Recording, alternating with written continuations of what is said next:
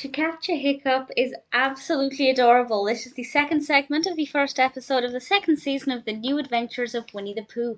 And in this one, poor Piglet has the hiccups just in time for his friendship lunch with Pooh Bear. So things don't go according to plan.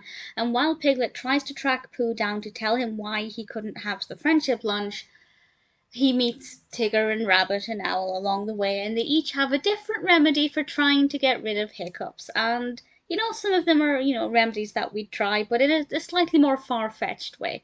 And the big questions are, will Piglet get rid of his hiccups? Will any of the remedies actually work? And will he get his friendship lunch with Pooh Bear? This is so adorable. Piglet with hiccups bouncing around everywhere is the cutest thing ever. One of the funniest things in this is when he hicks and just flies out of the window. Maybe not the most realistic, but tremendously good fun. And there's a point where how he looks after Tigger gives him the water is just hilarious. It's very, very well animated.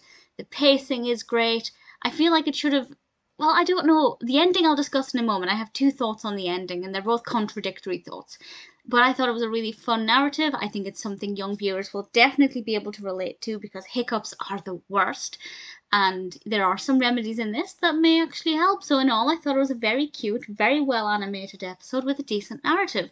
So the ending, this is of course a spoiler. I'm going to discuss what happens at the end.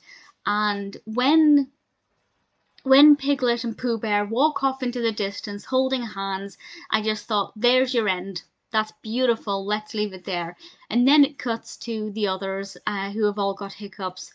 And initially I thought, oh, we should have left it with Pooh and Piglet walking away. But then Piglet had a chance to get his own back on the others. So I thought, all right, yeah, fair enough. That is actually quite a funny way of ending it. So I'm in... I'm in...